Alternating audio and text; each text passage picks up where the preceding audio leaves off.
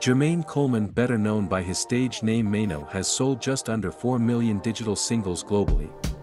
Maino and Foxy Brown had a relationship. Maino and Keisha Cole had an encounter in February 2009. In 2011, Brittany Ireland and Maino had a relationship. In 2011, Maino and Olivia Longot had a relationship.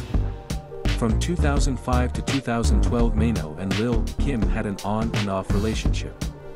Rapper Maino confessed he dated Gabrielle Union. Maino was also linked to singer Monica. In 2019, another relationship bites the dust as Maggie Carey announced that she and Maino are no longer together. Melanie Monroe and Maino had an encounter and he was arrested for allegedly beating her up. Delisha Bryan and Maino had an encounter.